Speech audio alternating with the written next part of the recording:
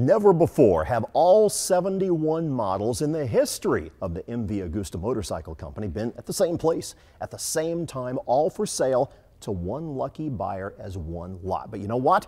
Mecum Auctions is going to make that happen this August at Monterey. The MV Agusta Collection brings to us not only a fine motorcycle collection and a treasure of motorcycles, it brings to us something that's unprecedented in the business world, a way to market something.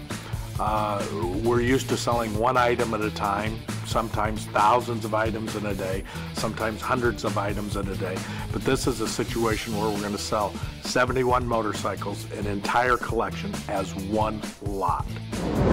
Going back to 1953, when everybody's recovering from World War, so all of a sudden there were cars and bikes that were actually built purely for racing.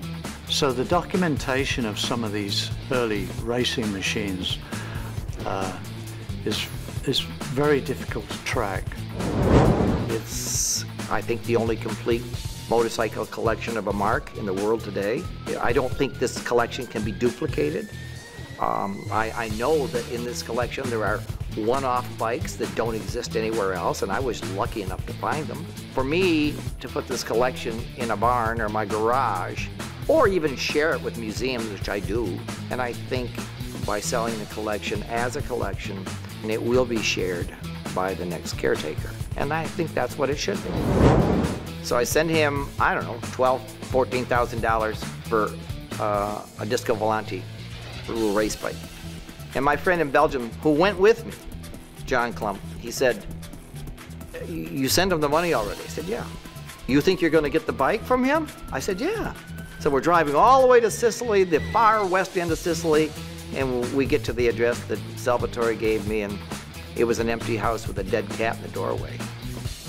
And John just turned to me and said, "How many times have you been screwed doing business this way?" I said, "Never, and I won't be today. I know he owns a tire store in town."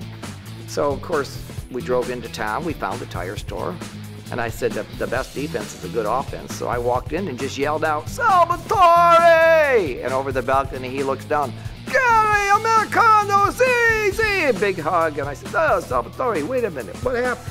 The address is a casa, dead cat, kaput, huh? Gary, you're in Sicily. We give nobody the correct address. They come and steal it." So I got the bike.